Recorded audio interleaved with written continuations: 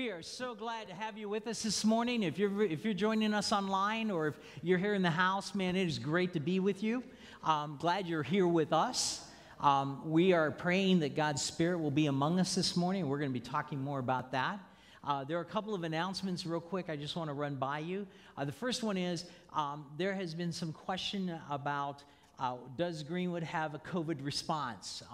Should somebody in the church come down with COVID that's been in a service at some point, what do we do? All of that is online. If you go to our website, greenwoodchurch.com, there is a button on there that's COVID-19 response.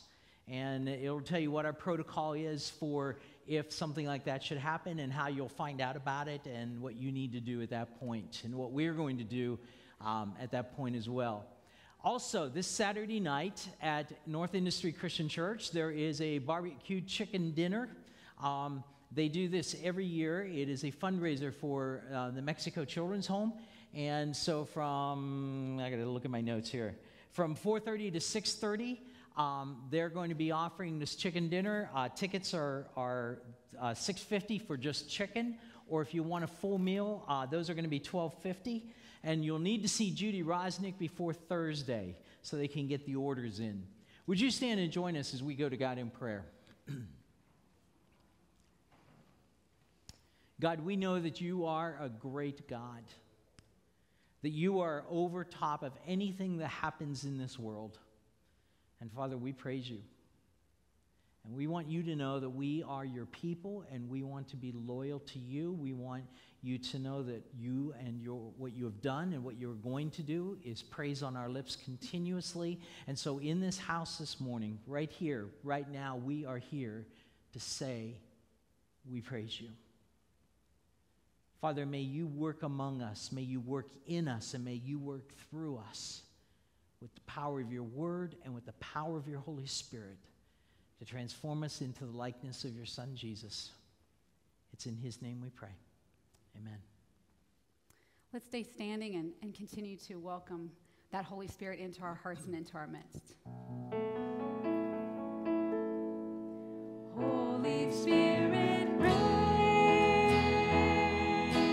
down,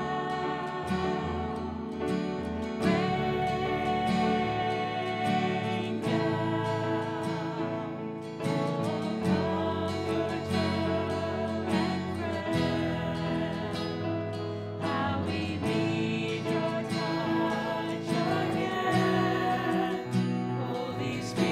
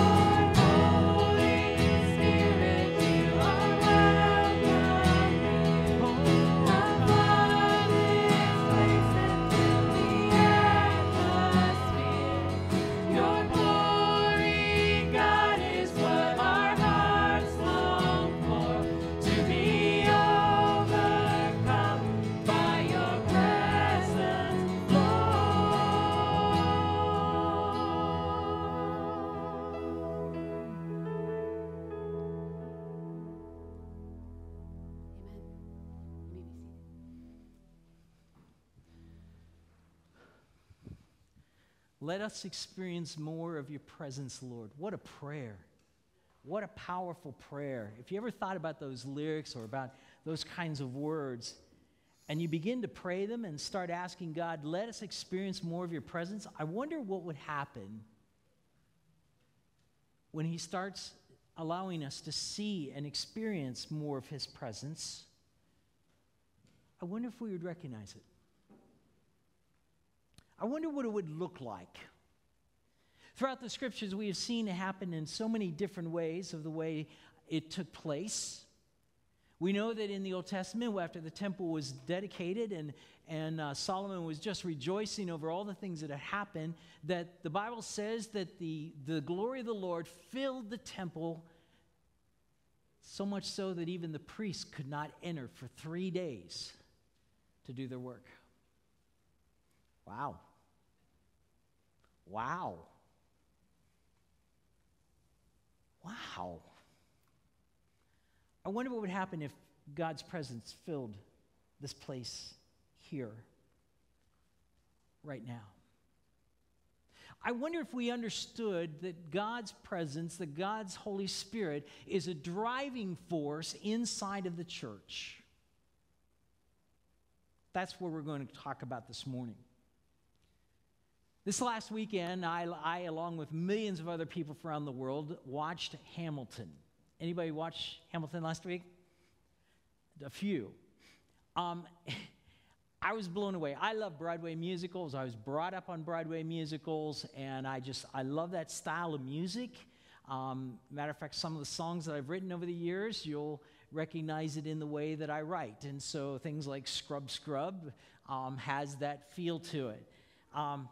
The thing is that blew me away was that this musical, actually it's more of an opera because there's no speaking lines, it's all music telling the story, is that there was it's all in R&B and hip-hop and different kinds of styles like that just you're sitting there going, this is Broadway? It's far cry from Oklahoma and West Side Story that I grew up with. But it was wonderful. It was powerful. It was historical. A lot of historical accuracy went into that.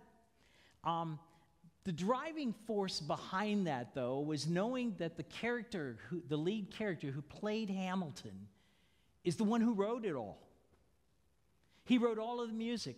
One song in particular took him over 2 years to forge those words out, to get those rhythms down, to get that music coming forth, and then to try and keep all that in his head and try and teach a cast of people, this is what it's going to sound like.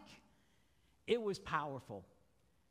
And so in the story of Hamilton was this driving force of understanding the lead character wrote the entire musical. Now, he had help with some other people on some of the songs, but he did the majority of the work. He was just a brilliant actor, brilliant writer in the way that it was done. If you don't enjoy that kind of music, I would not recommend seeing it. I want you to understand, though, that there is an underlying force inside of the church that is just as much a driving force, just as much a powerful force as what we saw in Hamilton. The problem is, when we talk about the Holy Spirit, we don't talk about him much. And a lot of it is because there's a lot of mystery surrounding the Holy Spirit. Well, what's he do? Who is he like? What is there involved with him? And to be honest with you, I don't know a lot about the Holy Spirit. I know some. I know some of what the Bible teaches.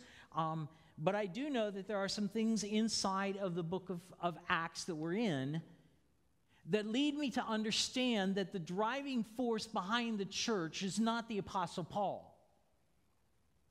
The driving force behind the church is actually the Holy Spirit. He is the one that needs to be responsible for it. He is the one who needs to be the frontline character. And in our story today, I hope that we begin to see more and more of how this is played out. And as we go through the chapters that we've been going through, Tony has assigned me chapter 13 and 14. Just a little bit that we need to cover. So hang on to your hats. Here we go. Actually, before we start, I want you to remember a passage of Scripture. Jesus had gathered his disciples around one night, and Jesus was asking them, who do people say that I am? What are the rumors out there? How are people responding? What's being said about me? And they're saying, well, some say you're Elijah, some say you're a prophet. And so finally Jesus says, all right, let's cut through this all. Let's ask the question, who do you say that I am? And Peter says, well, thou art the Christ, you are the Son of the living God. And Jesus said, Peter, upon this confession, upon these words, upon that thought, I will build my church, and all of the powers of hell will not prevail against it, will not be able to stand up against it. I want us to keep that in mind as we continue our study about Paul's first missionary journey. Let's jump in real quick. Acts chapter 13 starts out. They're meeting in Antioch. This is the famous Antioch that we're aware of. It's the Syrian Antioch. It's right up in the top end of the Promised Land area. They're meeting there, and while they're there, the Bible says that there are some people there that the Bible calls out by name. The first one is Barnabas. We know something about Barnabas. We know that he is an encourager. There's a guy named Simeon called Niger. We don't know much about him, even in history. There's not much written about him. Lucius of Cyrene, we don't know anything about him either, except his name. Manaen. There's an interesting footnote put in here about this guy. It says, who had been brought up with Herod the Tetrarch. Now, this is the same Herod that beheaded John the Baptist. And I want you to see the irony here. This just blows me away. He grew up with Herod that beheaded John the Baptist, which means that they were playmates growing up. In other words, Manaen grew up into the place of royalty. He was associated with it. And for some reason, somehow, and the Bible really doesn't tell us how, but he was able, in that place of royalty, to receive the message of Christ, became a Christian, and we find him here in the city of Antioch teaching about Christ. He was one of the primary teachers. I just find that amazing. Already, before the missionary journeys began, here is a guy that the Holy Spirit has already touched his heart with the message of Christ. His life has been changed, and now he's in a teaching position inside of the church. And then there was another guy named Saul that we know a lot about, and we're studying more and more about. And the Bible says that while they were worshiping the Lord and fasting, the Holy Spirit said, set apart for me Barnabas and Saul for the work to which I called them. In Acts chapter 2, we find the disciples engaged in a very similar act of worship. In other words, they were learning the apostles' doctrine, they were sharing, they were breaking bread, they were praying. It was in the middle of this worship every day that God was moving, and the Holy Spirit was adding to their number, and every single day the church grew. It was the Holy Spirit that was involved in the middle of their mix, in the middle of their worship, in the middle of whatever it was they were doing. And here it is in Acts chapter 13, we find that some of the same things are going on. They're fasting, they're praying. We've got to understand that there are basic building blocks of the church. There are basic building blocks of the Christian faith. Things such as fasting and praying and learning and growing. We also have to understand that it is into those that the Holy Spirit comes. And if the Holy Spirit is not in it, if the Holy Spirit is not in our worship, if he's not in the middle of our fasting and prayers, if he's not in the middle of whatever it is the church chooses to do, then the church is going to flop because we're only doing it by man-made power. And so here it is in Acts chapter 13, they're fasting and they're praying, and the Holy Spirit shows up. And the Holy Spirit says, I want these two guys here. I want Paul and I want Barnabas. And I want you to set them apart for the work in which I've called them to do. Understand that in the middle of our worship, in the middle of our spiritual lives, in the middle of our own spiritual training, we must train ourselves to listen to God and to recognize God's goodness.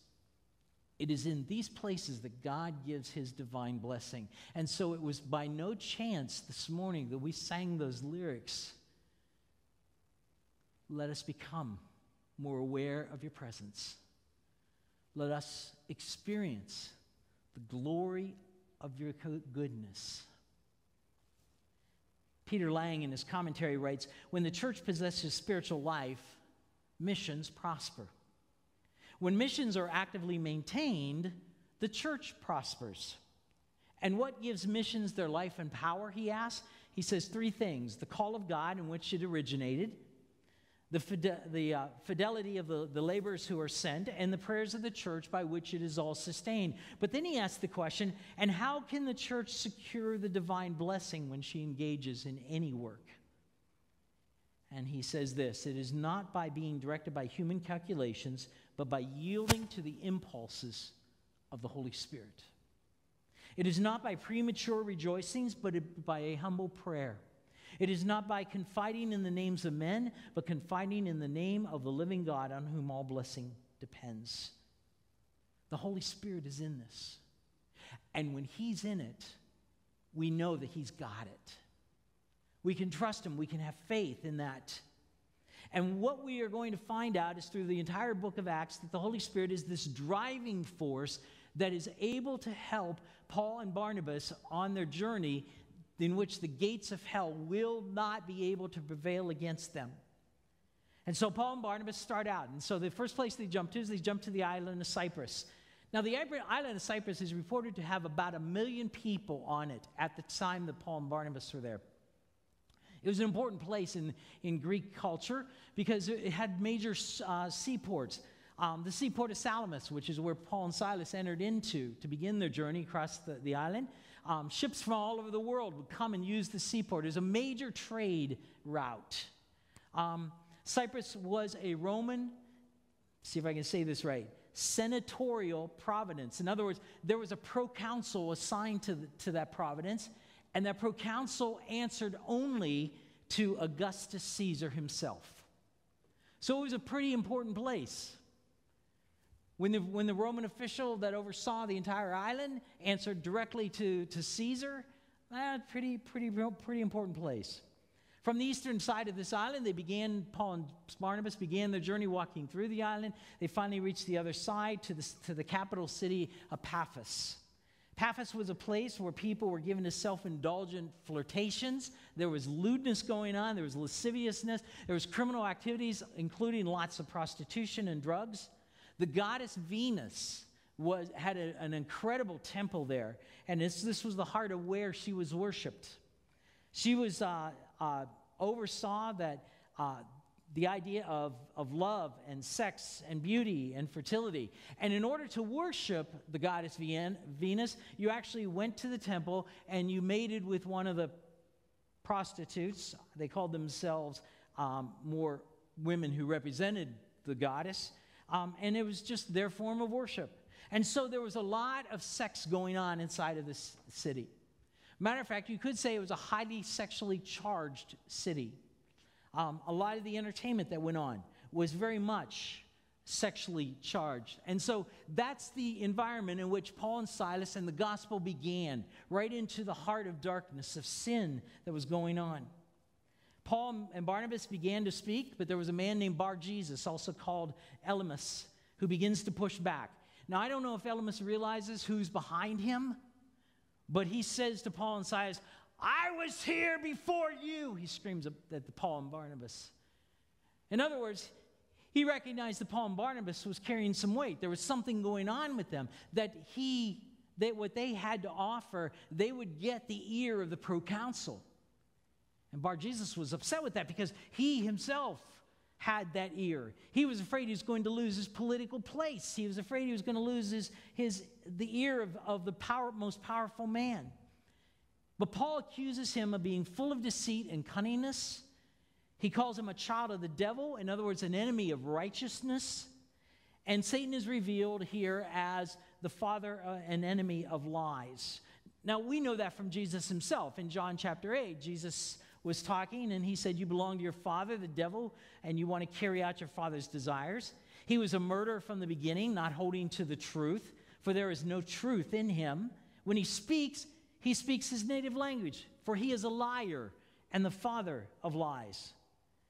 And so what Paul and Barnabas was saying about Elymas is something Jesus had already said. We know who Satan was. And now Satan is using Bar Jesus and saying, you're wrong in trying to stop us. Matter of fact, because of Elymas' worry about his own popularity and his power, and wanting to retain some sort of political influence, I wonder if you could say he was a lobbyist. Well, we won't go there. But do you remember the Holy Spirit? It was here he was working through Paul. Paul not only rebukes him, but Paul prophesies that Elymas would go blind for a time. Elymas goes blind, not as condemnation, but as punishment, because it was only for a short season.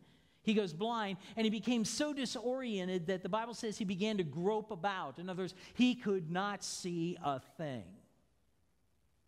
And he was begging people to help guide him where he needed to go. Back to the proconsul who oversaw and was watching all of this unfold. And the proconsul, the Bible says when the proconsul saw what had happened, he believed. He believed what Paul and Barnabas were telling him. He believed in the message because he was amazed at the teaching about the Lord. So all of a sudden, the Holy Spirit began to clear the path for the message to be spoken, for Paul and Barnabas to be able to be heard, the roots began to take place in the island of Cyprus, right in the capital of Paphos. From Paphos, they end up going across the sea, and they end up in a town called Perga. Perga had a celebrated temple to the goddess Artemis, or better known as Diana. Depending upon whether you're referring to the Greek or the Roman culture, it's the same goddess. She was the patron and protector of young girls. She was believed to bring disease upon women and also relieve them of those diseases. She was also believed to be the primary goddess of childbirth and midwifery. Things didn't go things did not go well in the city of Perga. And as a result, Paul and Barnabas left the city. But never underestimate the seeds that were planted there. So they traveled from there to another city of Antioch. Not the Antioch they left from, but an Antioch that was pretty much straight north. Now to get there from Perga, it was about 110 miles journey, but it was also up an elevation of about 3,600 feet. It was a very, very rough journey. But this Antioch was a very prominent place inside of the Roman Empire. It was a major trade route. It was deep into what we know as modern Turkey today. And we also know that it was a very, very large city. For example, there had been two theaters or auditoriums that had been unearthed inside of archaeologists' diggings. The first auditorium seats about 15,000 people. The second auditorium is in a horseshoe shape, think Ohio State Stadium, in a horseshoe shape that seated 30,000 people.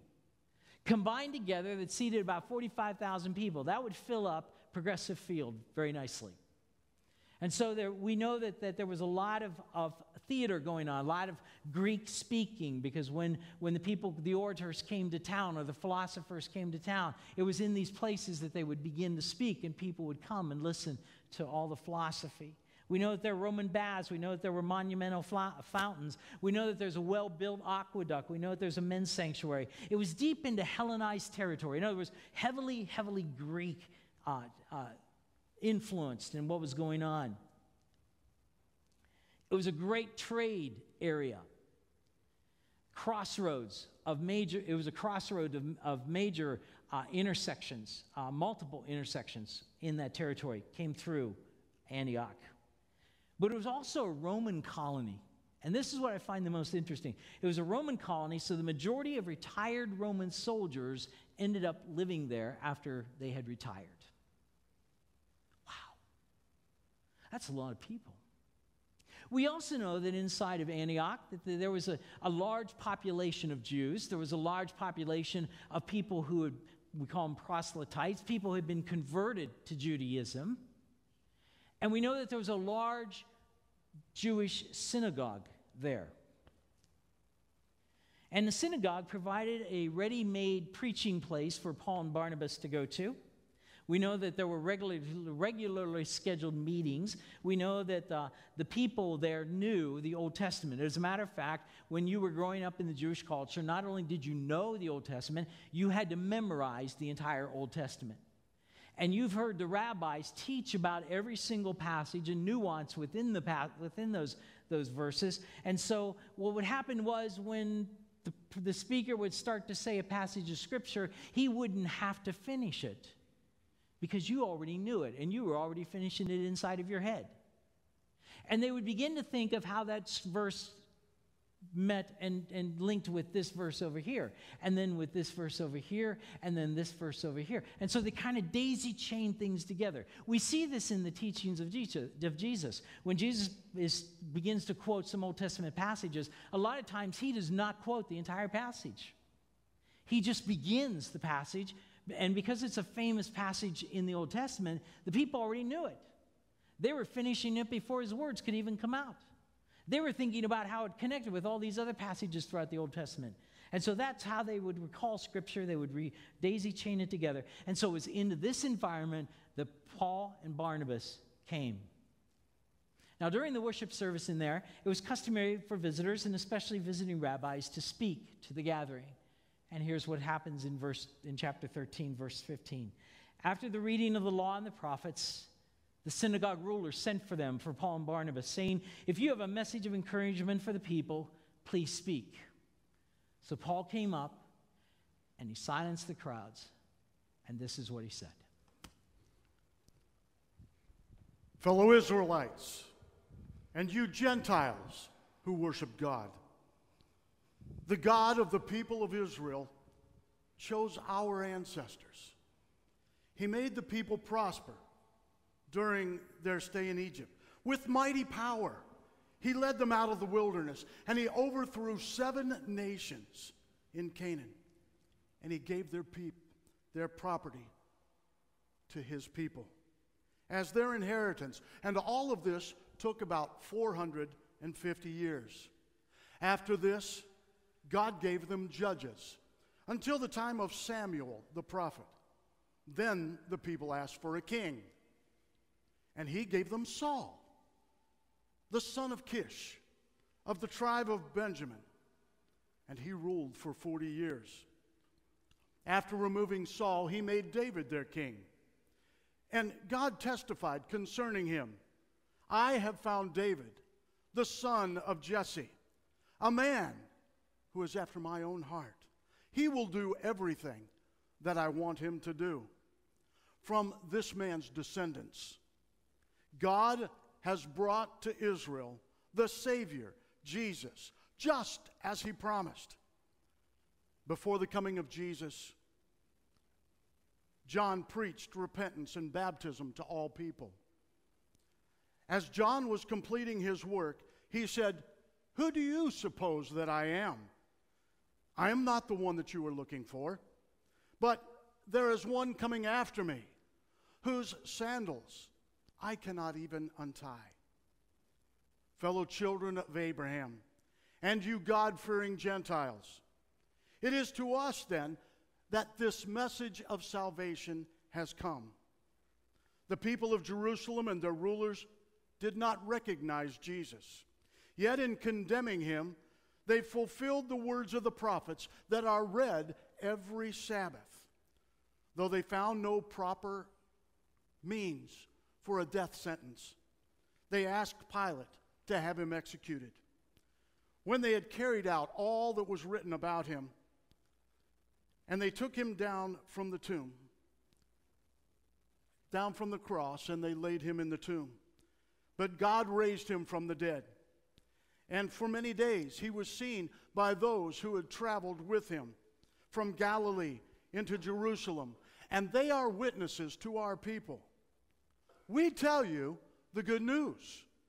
What God promised to our ancestors, he has fulfilled to us, their children, by raising up Jesus. As it is written in the 2nd Psalm, "You are my son. Today I have become your father." God raised him from the dead so that he would never be subject to decay. And as God has said, I will give you the holy and sure blessings promised to David. So it is also stated elsewhere, you will not let your Holy One see decay. Now when David had served God's purpose in his own generation, he fell asleep. He was buried with his ancestors, and his body decayed. But the one whom God raised from the dead did not see decay.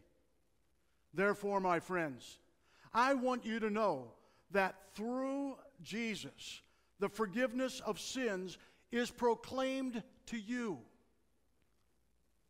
Through him, everyone who believes is set free from every sin, a justification that you were not able to obtain under the law of Moses. Take care that what the prophets have said does not happen to you. Look, you scoffers, wonder and perish. For I'm going to do something in your days that you would never believe, even if someone told you. Barnabas were leaving the synagogue. The people invited them to speak further about these things on the next Sabbath. When the congregation was dismissed, many of the Jews and devout converts to Judaism followed Paul and Barnabas, who talked with them and urged them to continue in the grace of God. On the next Sabbath, almost the entire city gathered to hear the word of the Lord. And when the Jews saw the crowds, they were filled with jealousy. They began to contradict what Paul was saying and heaped abuse on him. And then Paul and Barnabas answered them boldly, We had to speak the word of God to you first. And since you reject it, and do not consider yourselves worthy of the eternal life, we now turn to the Gentiles. For this is what the Lord has commanded us. I have made you a light for the Gentiles, that you may bring salvation to the ends of the earth. The Gentiles were elated.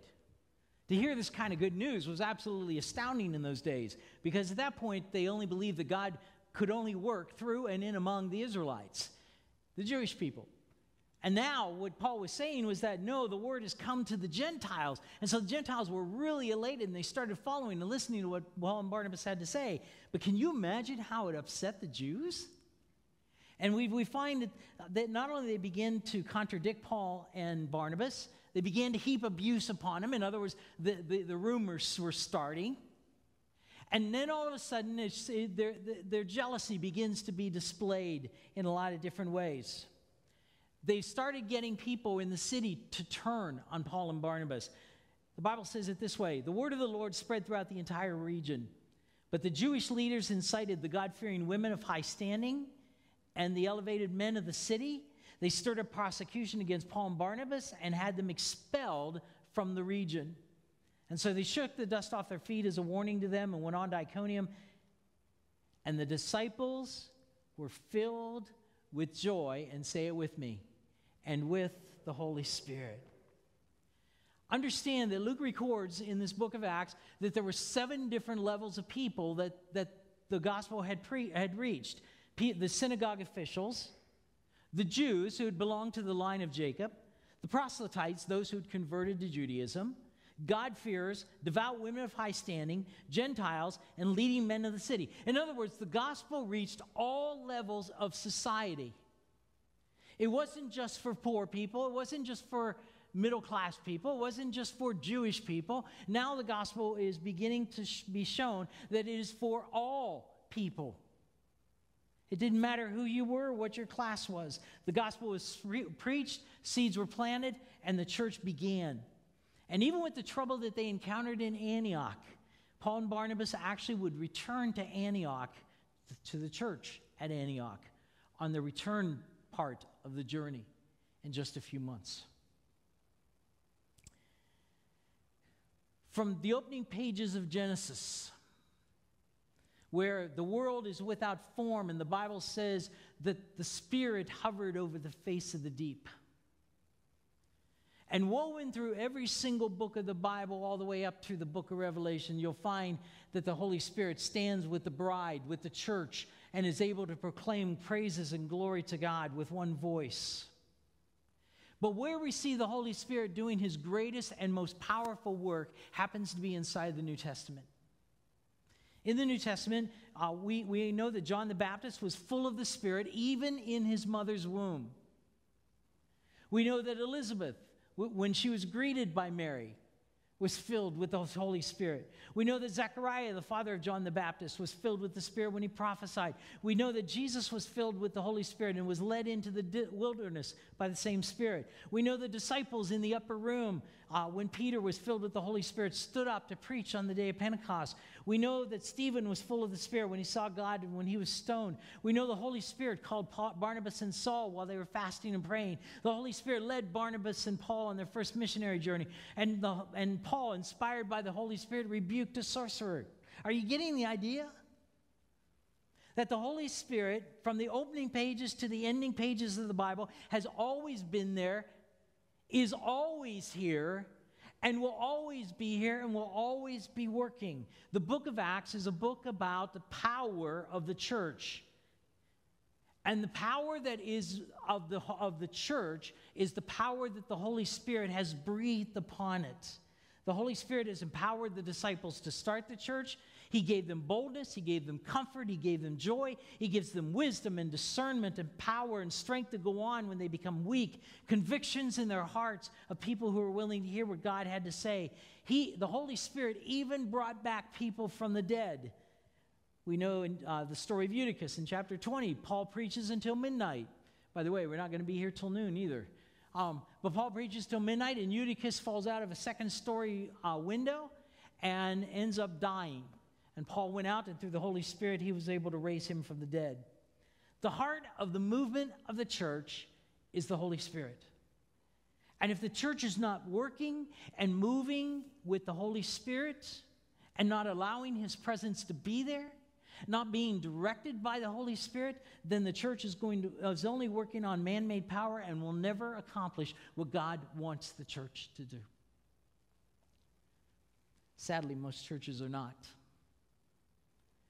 Most churches don't recognize, they don't talk about, they don't teach about, they don't move with the Holy Spirit. It's almost as if he doesn't exist. I want us to understand a few things about the Holy Spirit today. We, as believers, possess the Holy Spirit. He is indwelling within us. We know that the Holy Spirit comes with power. We begin to see that in Paul's missionary journey, how some doors were beginning to open, how some seeds were beginning to be planted, how the church began to have birth because of the Holy Spirit moving back some of the veils of darkness and being able to say, hey, here's a better way to live. And the Holy Spirit gave that power. But Paul talks about it in Ephesians chapter 1 when he says, I keep asking the God of our Lord Jesus Christ, the glorious Father, that he may give you the spirit of wisdom and revelation so that you may know him better. I pray that the eyes of your heart will be enlightened in order that you may know the hope to which he has called you, the glorious riches of inheritance of his holy people, and his incomparable great power for us who believe. That power is the same as the mighty strength he exerted when he raised Christ from the dead and he seated him at the right hand in the heavenly realms. We have the same power. The same Spirit that hovered over the face of the deep as the world was being formed, the same Spirit that was with Jesus during his baptism, the same Spirit that was infused into the apostles on the day of Pentecost, the same Spirit that moved with the disciples as they went out and the church began. It is for anyone who believes. That same power. Second thing I want us to see about the Holy Spirit or understand about the Holy Spirit is he's the one who gives us words to speak. When we don't know what to say, when we don't know how to give a testimony, when we don't know how to be able to tell people about him, Jesus told his disciples it this way, you must be on your guard. You will be handed over to the local councils and flogged in the synagogues On account of me, you will stand before governors and kings as witnesses to them, and the gospel must first be preached to all nations. Whenever you are arrested and brought to trial, do not worry beforehand about what you will say. Just say whatever is given to you at the time, for it is not you speaking, it is the Holy Spirit. Third thing I want us to understand, it is the Holy Spirit that brings conviction into the hearts of people. Jesus said when he comes, referring to the Holy Spirit, when the Holy Spirit comes, he will convict the world about sin and righteousness and judgment. It is the Holy Spirit's job to convict, not ours. Our job is to simply point out an error. It is the Holy Spirit's job to convict the person's heart. I want you to understand that these men in the book of Acts are not the same men of the book of the Gospels. Oh, they carried the same bodies, they had the same looks, but they were different. They were different, and Max Lucado reminds us that they stood face to face with God, that Christ had taught them, that the Father had forgiven them, that the Holy Spirit now indwells within them. They cannot be the same. And what we see is they are not. We are not the same either. God has taught us. The Father has forgiven us. The Holy Spirit indwells within us. The same Holy Spirit that they had. We are not the same. And we need to stop living as though we were. We are children of God. We are children that are infused with the power of the Holy Spirit, that we can be bold in the way we speak. Not stupid, but bold. The Holy Spirit is among us. Let us become more aware of his presence. Let us experience the goodness of God. Father, in this place right now, we know that you are here. Even if we can't sense it, even though we may not understand it, even though we don't see it all the time, we know that you are here, and by faith we believe you are working. You're working in us. You're working among us. You're working through us. Help us, Father, to become the children, to become the church that you want us to be, to accomplish what you want us to do. And it's in Jesus' name that we pray. Amen. Would you stand, please?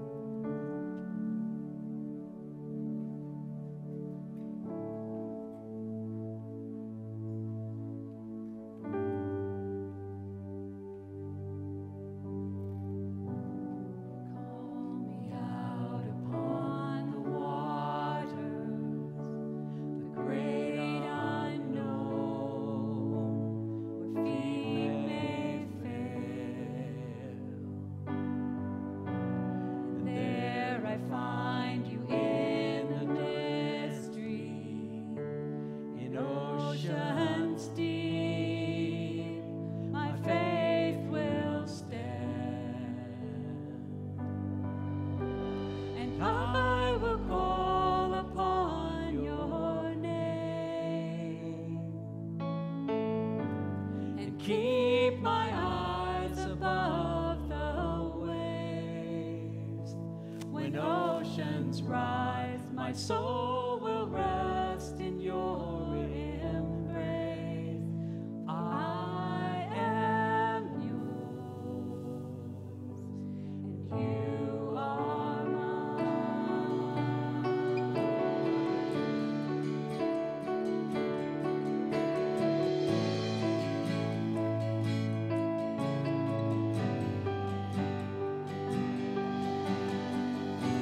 Your grace abounds in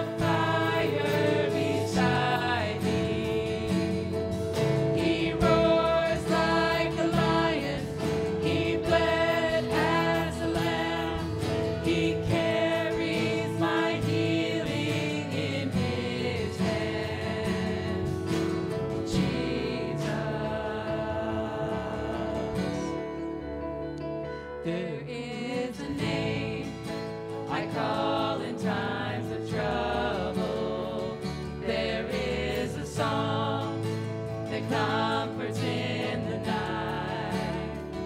There is a voice that calms the storm that rages. He is Jesus, Jesus, who walks on the waters, who speaks to the sea, who stands in the fire beside me.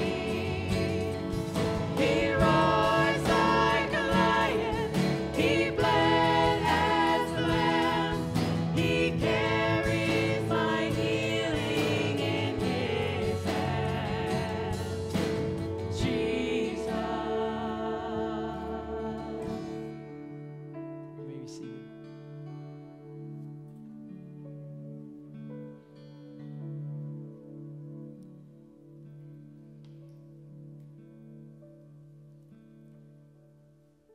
Communion today, in this day and age, is maybe a little bit different than you've experienced in years past.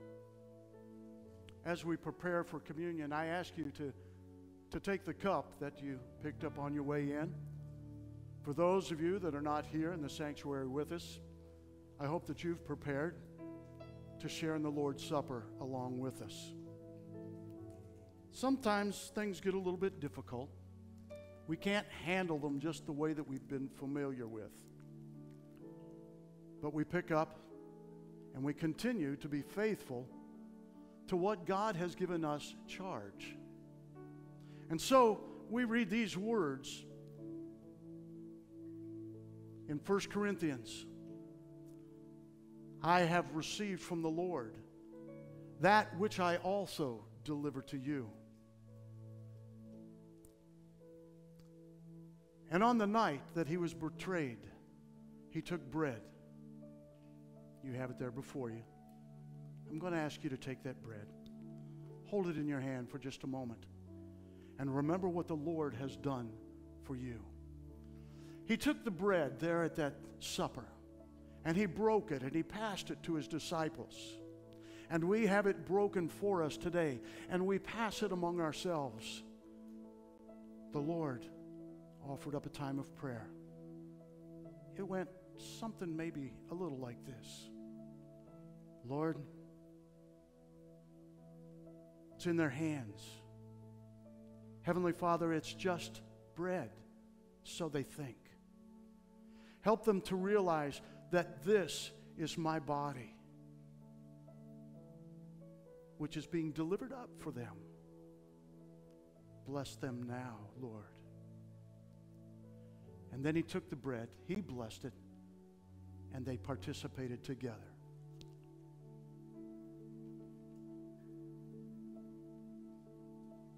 This is my body, which is for you. Do this in remembrance of me. In the same way, he took the cup. You have your cup. He passed it among them.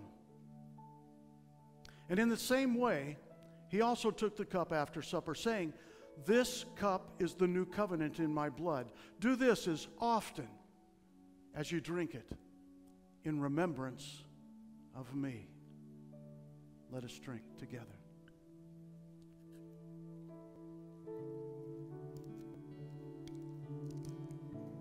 For as often as you eat this bread and drink this cup, you proclaim the Lord's death until he comes.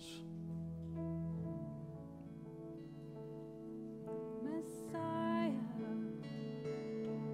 my Savior, there is power in your name. You're my rock and my Redeemer. There is power in your name.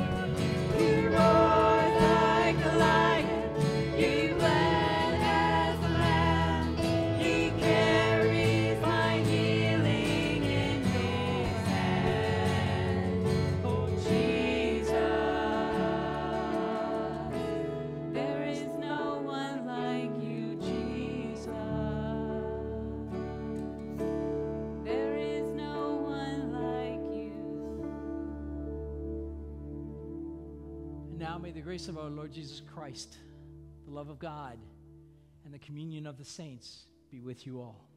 Have a great week.